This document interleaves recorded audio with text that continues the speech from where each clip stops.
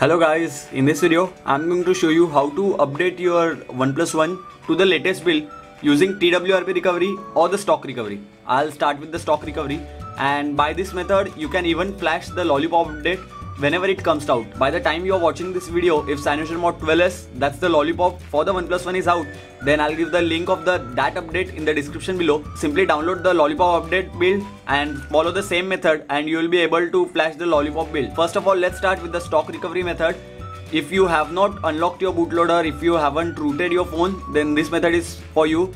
For that, simply download the update.zip. I have already downloaded it, and as you can see over here, this is the update.zip file. And after that, simply go into settings, then go into about phone, and then tap the build number 7 times. After that, develop options will be enabled for you, and now select advanced reboot. Now long press the power button, select reboot and select recovery and hit OK. Now we'll reboot into the stock recovery of the CyanogenMod.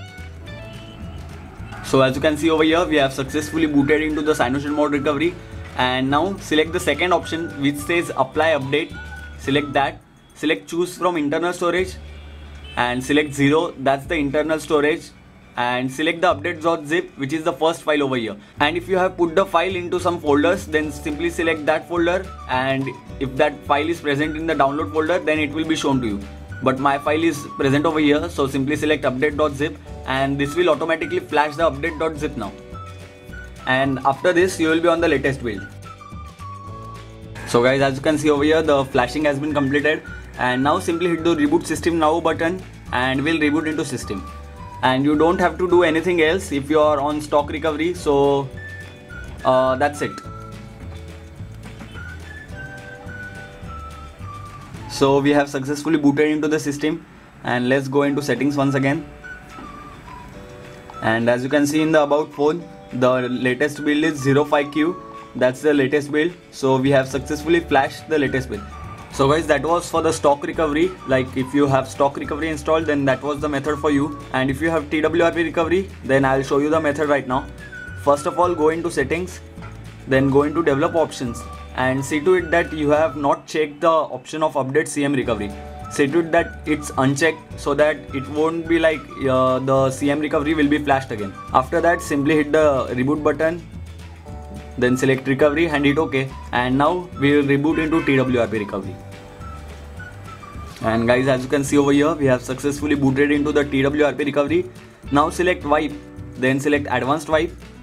Now select Dalvik cache and cache. See to it that you select only these options, otherwise unnecessarily the system or the data, if you mistakenly select it, it will be wiped. Select Dalvik cache and cache, then simply swipe to wipe.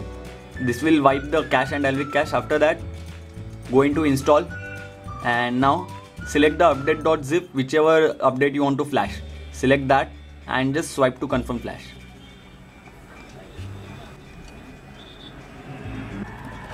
So guys, as you can see over here, the zip install has been completed. Now simply hit reboot system, and after that it will ask you install super SU ? If you want to root your device, then simply select swipe to install, and if you do not want to root your device, select do not install. But if you have TWRP recovery installed, that means you may want to swipe to install and have the root access. So simply swipe to install and have the root access. I don't need it as of now, so I am selecting do not install. So this way you can flash the update through TWRP recovery and the stock recovery. So this is it for this video guys. Thank you for watching. Don't forget to hit the like button if you like this video, and don't forget to hit that subscribe button if you haven't already.